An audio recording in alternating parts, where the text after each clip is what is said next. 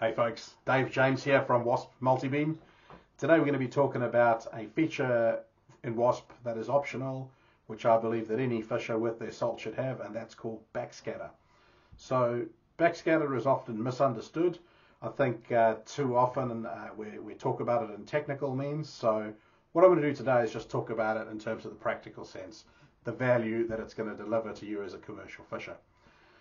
So before we go to Backscatter, let's look at some of the other technologies that have been used, because for a long time commercial fishers have been interested in trying to find out the hardness of the seafloor, and there's all sorts of reasons for that. Of course, the first and foremost, if you're trawling, you might not want to get fouled up, but of course if you're actually trying to target structure, because we all know structure habitat is where it's at, and quite often that leads to a build-up of marine life, and where you get that biomass, you're obviously going to get the predatory fish, and for the sports fishers, that's what you're trying to target. So whether you're using Backscatter to try and avoid getting entangled, whether you're trying to use Backscatter as a source of finding your wrecks and your rocky areas for targeting fish, this is equally applicable. So back in the day, systems like Roxanne, C-Scan were used. In modern times, got lower cost options. Furuno do a BBDS1. I think you've got Hondex type sounders, and people are using these tied into programs like Maxi or Time Zero, as it's called now, professional. Great programs, and I'm not trying to cry down that technology.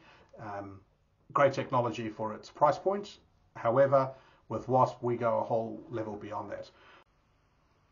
The great news is that you can still use Time Zero Professional software, which is an amazing software suite, but instead of using a single beam echo sounder as your source of hardness information, you could use the WASSP multi-beam system and all the benefits it brings with its super wide coverage and ultra high detail and definition.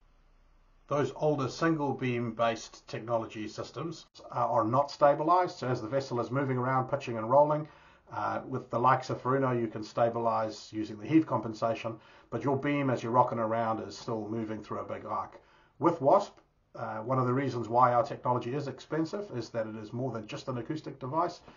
You will need a heading sensor, position sensor, an IMU, which is giving us our roll, pitch and heave. We compensate for tidal flow adjustments, through the course of the day, year, etc.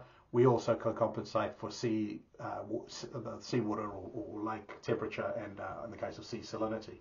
So what this means is that as WASSP is going along, even outside of the discussion around the backscatter, just when we're mapping with our bathymetry, which is what we call making the pretty pictures of the seafloor, the shape, everything is georeferenced. So every dot we put down on the seafloor has a latitude, a longitude, and a depth reference around it, and everything is stabilized. As your vessel is pitching and rolling and moving around and dropping off waves, the WASSP is constantly compensating through those sensors that are connected to it, which is why it's so critical that the WASSP is set up properly, commissioned properly by your technician. What that means is that we're putting down hundreds of seafloor points that are all geo-referenced. And this makes WASSP very different from any other system, because you no longer have to rely on your memories, and you also that those data points are accurate on the seafloor. Of course, on a better day, you're going to map much more precisely than on a rough day, where you might be moving a bit. Those sensors are trying to compensate, but still, even on rougher days, you're going to map that structure, and you're going to map those fish targets if you've got the water column targets, and you're going to map that backscatter, which we're about to talk about. Our swath, which is what we call our beam pattern, is made up of 26 elements, which generates a pattern that is 120 degrees wide and 3.5 degrees fore and aft. So when you compare that to a traditional sounder, which could be anywhere from, say, 5 degrees to 30 degrees, depending on the frequency and the depth you're fishing, we have a much wider coverage, but also we have a much narrower coverage fore and aft, which gives us our resolution. We've got really, really good detail of the seafloor. So by being 120 degrees wide, we could generate over 224 detection points on the seafloor.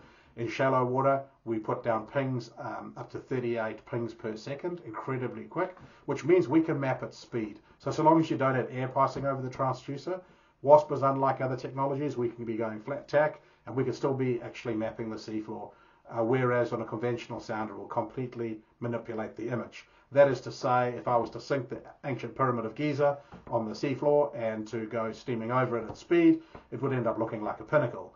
If I was to go over the same pyramid of Giza on the same path slowly, it would look more like Rangitoto Island in New Zealand. So that's where your single beam echo sounders are fallible. The speed at which you go, the speed at which your screen scrolls.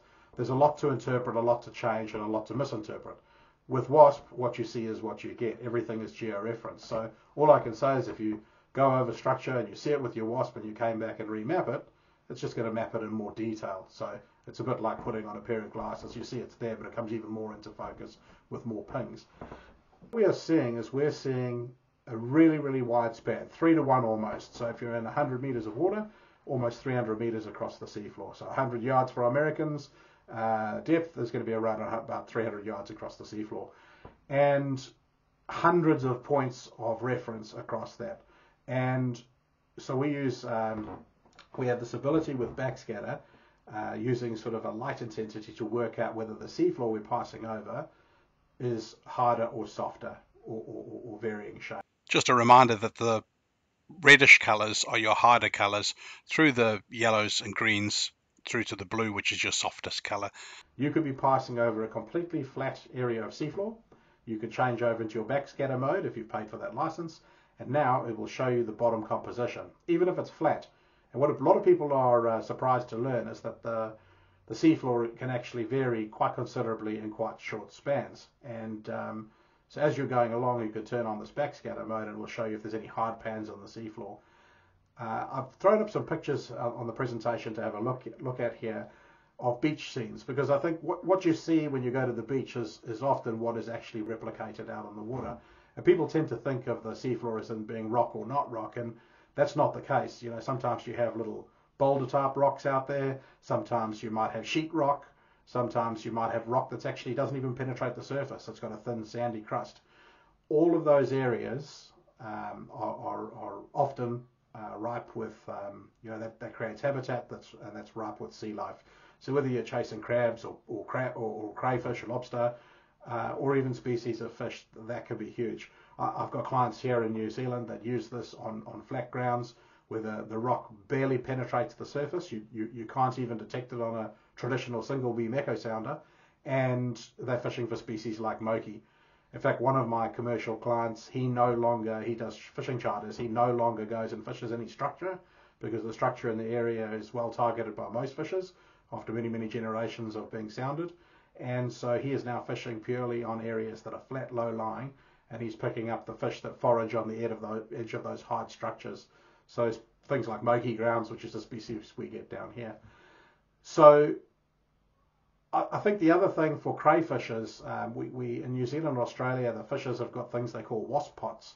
So what is a WASP pot? Well, right now you might be used to going and fishing a bit of structure, and even if you have WASP on board, you'll go and fish around that structure. WASP is really great for getting into lay pots and those little cracks and crevices in the rocks. You know, crayfish are like humans. They obviously go for safety, so they tend to take, if there's any sort of fissures in the rocks or gullies, or they'll walk through those. It's safer, and like humans, they're also a bit lazier. They'll take the direct path. So if you could lay your pots there, you'll increase your catch. But beyond that, if you move away from that structure, you'll be surprised how often that same rock structure comes to the surface again. It could be 200, 300 meters or yards or whatever it is away from that. But as you move away from that structure, you'll be surprised to see how often that rock structure either comes to the surface and just breaks it, or it's just under it. And so our clients have been laying pots there. They call WASP pots because you wouldn't lay a fishing pot there, a trap there, unless you knew that the seafloor came to the surface there, the rock, and they are getting resident crayfish there away. So that could quite often mean that they can diversify. Obviously, that in New Zealand we're quoted. Maybe they're in your country too. So it's not about trying to increase your catch. It's about trying to take from vary where your catch comes from, not hammer one particular area, and share the harvest from various different areas. So that's been big for WASP in terms of backscatter. We've seen a huge benefit for trawlermen in the fact that we can help them to avoid entanglement in areas where there is foul. But what it's meant is that there are areas on charts that are written. You'll know them if in your fishing area. If you're a commercial fisher, you'll see on the chart plot big areas of no marks on your screen, and quite often they're referred to as graveyards, and nobody fishes in there because 20, 30, 40, 50 years ago people got ensnared there with their gear, and they no longer go in there. Well, what you'll find now is that take your WASSP in there, map with your bathymetry, but also map with your backscatter, and what you'll find is that invariably there's areas you can fish through. That you might only be able to put a half an hour tow in, but if you could put a tow in through there and nobody else can, and safely, you're bound to get a bumper catch there. And same goes for deep drop fishing. You know, if you can go out there and find those spots of foul in the middle of nowhere, whether they penetrate the surface on bathymetry or whether they just the backscatter, can make all the difference to your fishing. So check out our tips and tutorials we share from time to time. You can see how to use the backscatter. Fully encourage you, if you've got Generation 3 and you've got that Bluebeam program, that's our latest software. Use your function key 5 on the top of your keyboard, F5, to switch between bathymetry and backscatter. Bathymetry is the seafloor shape. Backscatter is the seafloor hardness, the intensity, to help you determine whether it's rock, sands, mud, etc. Use the F3 key when you're in either of those two modes to auto scale. So if you're in bathymetry mode, it will auto scale the colors to the view that you're in. So if you zoom in and press F3, it'll conveniently scale the colors from deepest to shallowest. And if you're in backscatter mode, if you zoom into an area, press F3 and it'll auto scale the intensity. We can represent the backscatter by grayscale or by colors. Highly recommend you use colors, and you'll be able to see all those different shadings from red being your sort of harder grounds through to your yellows and then right down to your yellows and greens, right down to your blue colors, which is your softer ground. And what's also surprising is how often you'll find an area of hard foul, and then there'll be a real soft pan nearby. And so sometimes some species you may be looking to target, they might like those softer sort of grounds. So it's not just about finding hard ground, it can also be about finding those softer grounds. And so you might be looking for particular areas, even if you're just towing out over sandy seafloor and you're looking, but you might be fishing for flats, your soles and those sort of species, and you want a particular seafloor composition. That's where backscatter can really come into it. So hope you enjoyed that. If you have backscatter and you're not using, get out there and get that backscatter cranking, and I would love it if you get those results, as I've no doubt you will. Any questions, feel free to message us, and if you get those results, please take some photos, take some video, or at the minimum come back and tell us how much of a difference it's made to your fishing, because that WASSP backscatter is something magnificent. And share the word. Thanks team, tight lines, and catch up with you soon.